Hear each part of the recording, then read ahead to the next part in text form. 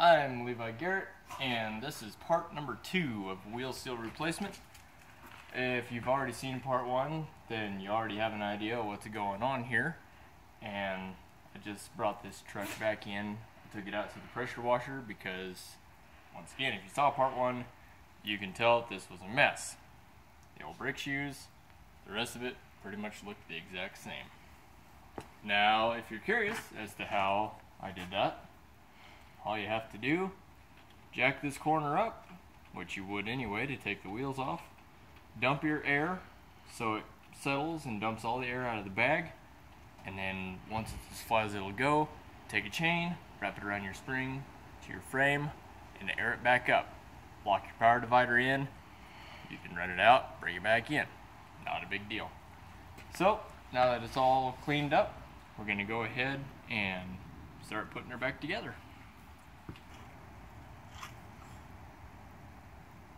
Alright, so we're just going to go ahead and get our jack back under it real quick, take the chain off. Like I say, this is okay, but depending on your chain or circumstances or whatever, you don't want to leave it there. So, and it has to be jacked back up anyway. So I'm just going to go ahead real quick and get it back on the stand. As soon as you got your jack under there, all you got to do next is dump your air. Now I got the brake set, so it doesn't really matter, but shock your wheels anyway, just to be safe. Okay.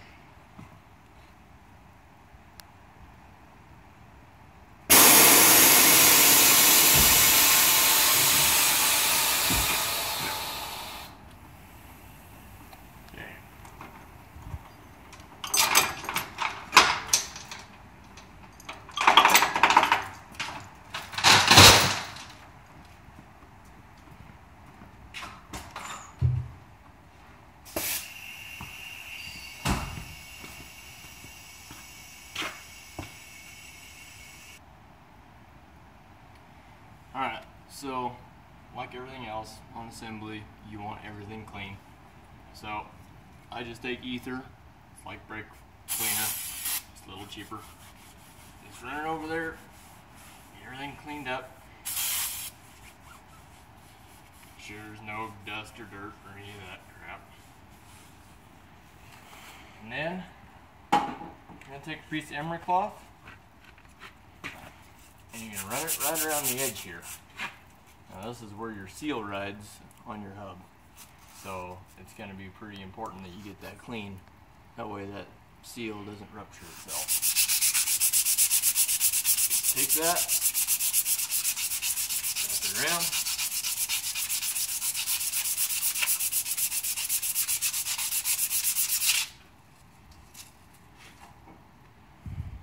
Take your juice.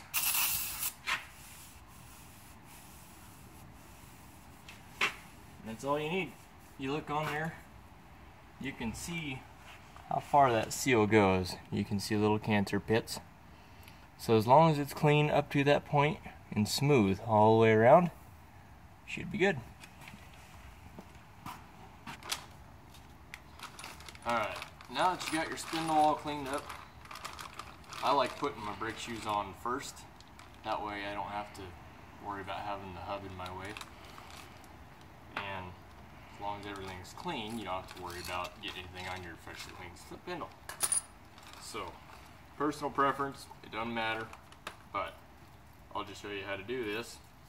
That way, you already know. So once you get everything out of your pack that comes in it, these little doodads. And once again, guys, this is for an Eaton axle, so these are Eaton brakes. If you have Rockwell brakes, those are different. So, this is solely Eaton. So once you get your little spring deals on there, like I say, all they do is pop in there. Once you get them in, rest them in their little saddles, push the springs in, roll them around, push them in. And you're going to roll around these little holes here. That's what's going to hold that in there. That way it doesn't fall out. Do it again on the next one. Like I say, you can't get them mixed up because one side is bigger. So they only go in one end. Pop it in there. Make sure they're seated. Grab your big spring. Get it locked on that pin in there.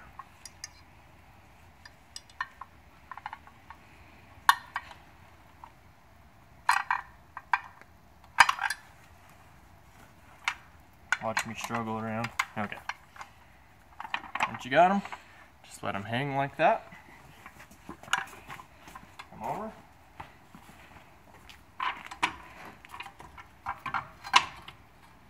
And I'm just gonna kind of walk them on. So, get one end sitting up there. And if you have this happen, or it's not sitting down inside this saddle fully, then you just have to adjust your slack adjuster so it rolls this cam around to where these little rollers rest in that saddle. So I'll roll it around real quick. Alright, so I've got it rolled around where this little roller is sitting in this saddle. So this shoe, it just hangs there, doesn't go anywhere. This one, I'm just going to rock it around, push this end down, just like that, hold together. Alright, now putting these springs on is a pain in the ass. I'm sure someone has a good way to do it, I don't know. So, however you guys can figure out how to get these on without hurting yourselves is great. What happens, you stretch that down and that spring keeps hitting that stud, so you just have to fight around with it until you finally figure out some way to get it to play nice with you to where it'll actually work right.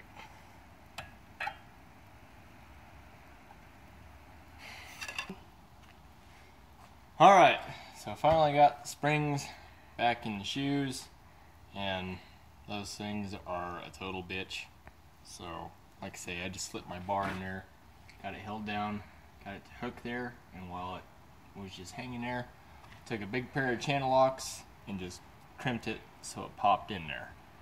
Like I say, those things come flying out of there at any minute, so if you're fighting with them, just be careful. Alright, next step, back to our hub, which is all freshly cleaned. Just turn it over and just get it aligned so that those studs don't fall back through the holes on your drum. Take your bearing. Now this is the same bearing, and like I say, this is the same bearing that we just beat out of there, and nothing's wrong with it. A lot of guys will probably tell you if you take one out like that, you're going to ruin it. Like I say, as long as you hit right on this edge and keep it flush, the inside, you're not going to hurt a thing. Now before you put it back in, take a little oil. You're just going to run it in it.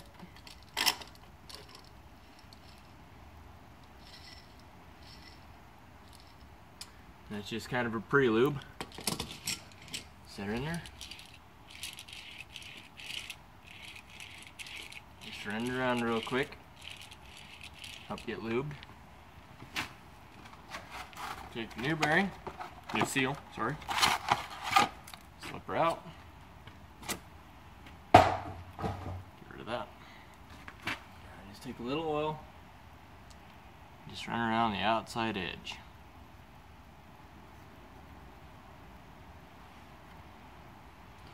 Now if you guys are putting the stem coat seal in, you're going to have to replace the wear sleeve that's on there. But we don't use stem coats. This is a Scott seal. Typically we use National ones as good as the other. I've had good luck with both. Prefer National, but whatever you can get. Once you get her set in there, take your big driver and you're going to set it about like that. Once you got it in there, just take a hammer. You're just going to try to hold that straight as you can.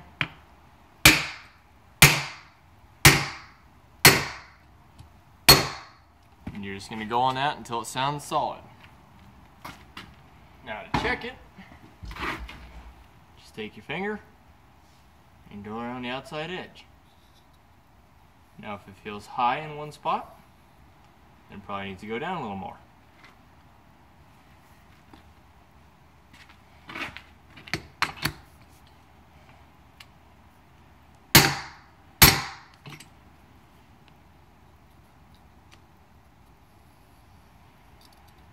Okay.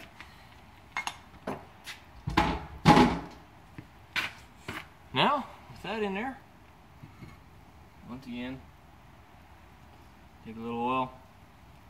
You can run it on the inside of that. It doesn't have to be a lot, just a little residue. Pick that up. Light her on there.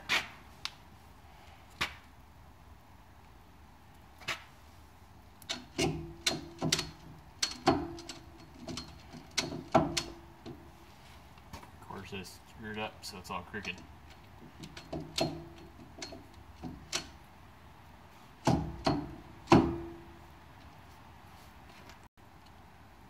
Alright. Now same deal with your outer bearing. Make sure that it's got some oil on it. So slide it in there. Just let that hang out. Now you don't have to worry too much about getting these clean if you kept them clean when you took them out. Now if they got dirty, obviously you got to clean them up. So take your inner, just spin that in there, get it as tight as you can by hand. Then you're going to take your big 3/4 ratchet.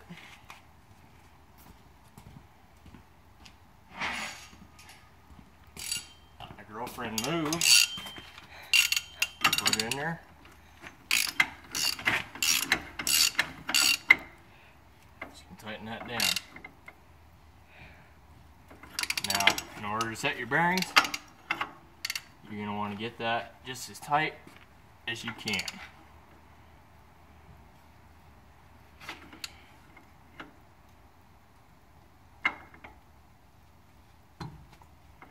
Once you got it that tight, you're going to loosen it.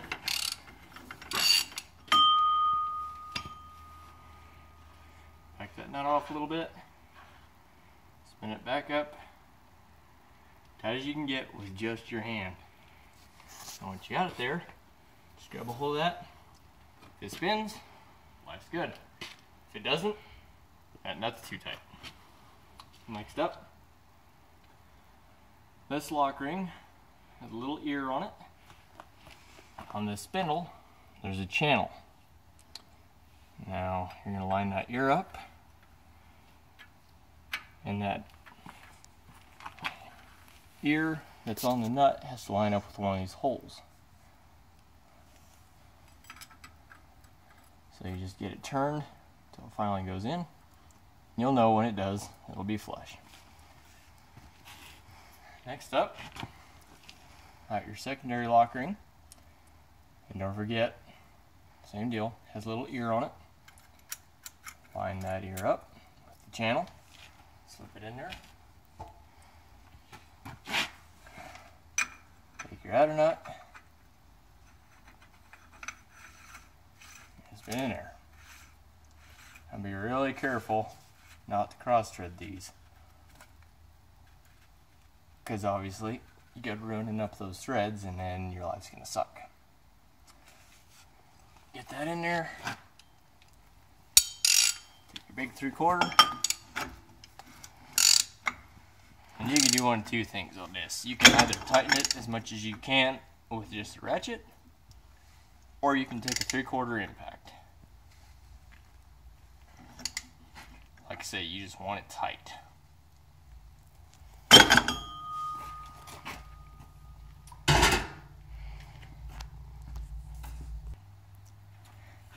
And after you get that nut, just tight as you can, you're going to take a thin pair of pliers, not needle nose, just something that has kind of a long point on it. And when you look around this, you just try to pick a couple of ears that are kind of square with the edges. Typically there will be 2. Once you find them, just going to slip this in there. And you're going to try to get a hold of that ear. And they're pretty soft, they bend easy. Once you get them, bring them down. You're just going to fold them flat against the sides of that nut. That way, if it tries to back off, it runs into that. The ear that's in this channel holds it. That keeps it flush on the secondary lock. That's what holds the inner nut tight. That keeps your whole shebang from coming off on the road. All we have to do now, get our new axle gasket on here, take the axle, slide her back in. Alright, so got her all cleaned up, got your old gasket off, new gasket on. Now if you don't have a new gasket, you can use Permatex. It works just as good. If you take your your axle out and the old gasket doesn't tear, you can reuse it if you're in a bind. I've done that too. But if you have a new gasket, it takes about 5 extra minutes to clean it up and put a new one on. Once you got that, slide your axle in there. It'll bottom out. And you're just going to want to push that up a little bit until the threads line up.